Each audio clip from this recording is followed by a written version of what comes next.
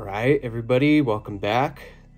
Today we're gonna tie up probably one of my favorite winter fly patterns. You read the title, it's a buckskin.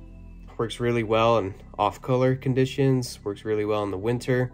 It's a staple in most of our boxes here on the San Juan. Of course, we're tying this with actual buckskin. So this actually comes in a patch, and I cut this into strips, and they're about 3 to 4 millimeters thick. And I really like this sort of reddish, orange, brownish color. And you could also buy it in the tan shade and color it with a marker. I usually find that this one catches more fish for me.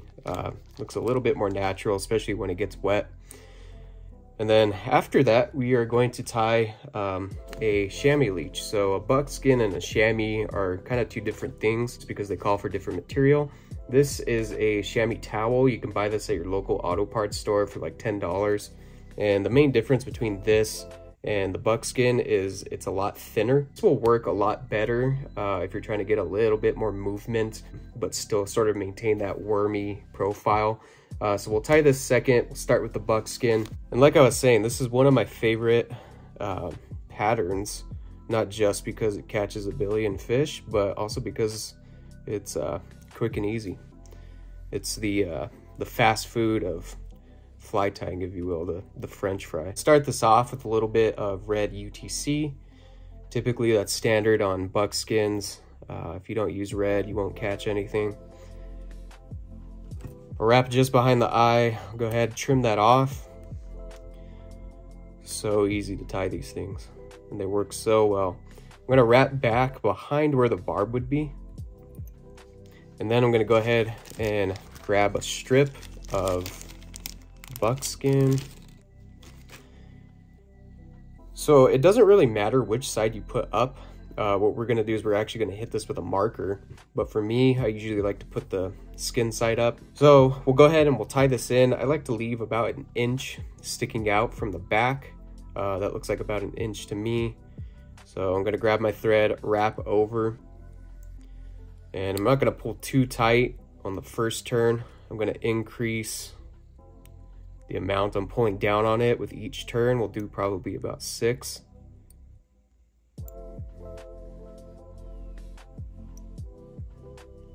Okay, it's looking good. I'll pull this top piece back, and then I'll make a few wraps, kind of pushing that thread rearward. And that's just gonna sort of stop it from spinning a whole bunch on us. Advance my thread forward towards the eye. Since the fish are gonna love this fly so much, I like to put a little bit of Loctite on there. Like I said, it's also gonna keep it from spinning off on you. So I'll just put a little dab in there, right in the middle. We're all locked up now. So I'm gonna make some wraps behind the eye and slowly increase tension that we're going to put on it, about 6 wraps or so. Then go ahead and pull this piece back. Again, I'm going to make a couple wraps behind the eye, pushing that thread rearward. Grab my whip finish tool, and we'll do probably a 3-turn whip finish.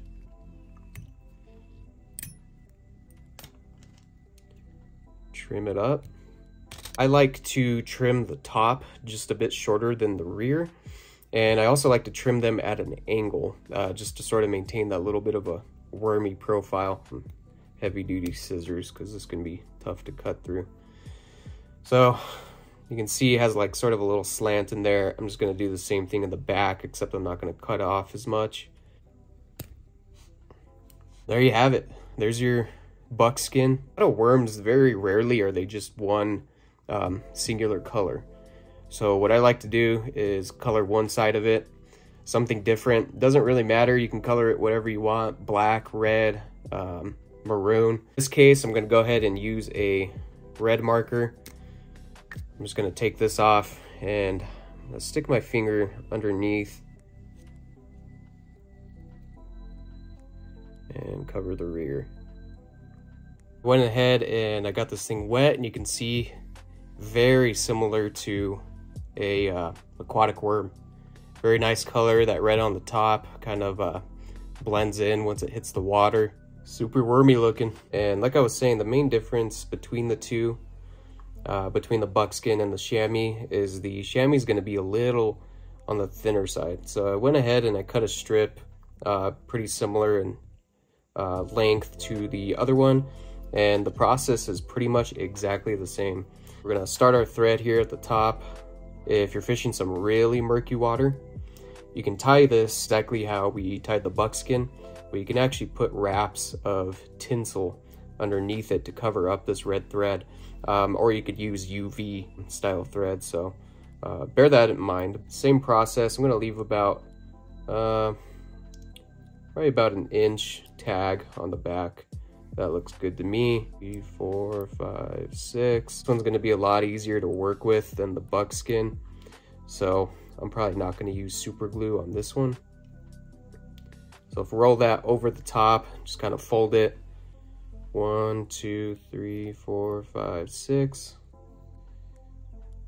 I mean, you could really crank a lot of these out if you sat down and did it. For pretty cheap too.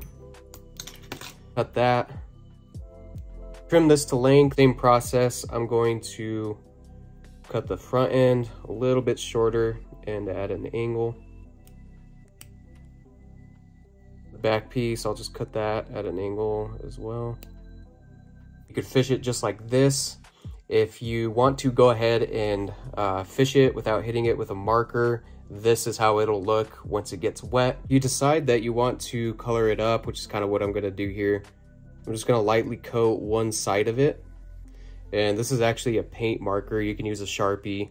This is just what I had on hand. If you run it underwater, or once you start fishing it, that color will actually bleed through and it'll turn the whole thing, whatever color marker you hit it with. And yeah, that's pretty much all there is to it. These are two very effective flies, not just effective at catching fish, but they're also very cost effective. Hope you guys like this. Let me know if this is also a staple in your fly box. I'll see you guys in the next one. Thanks.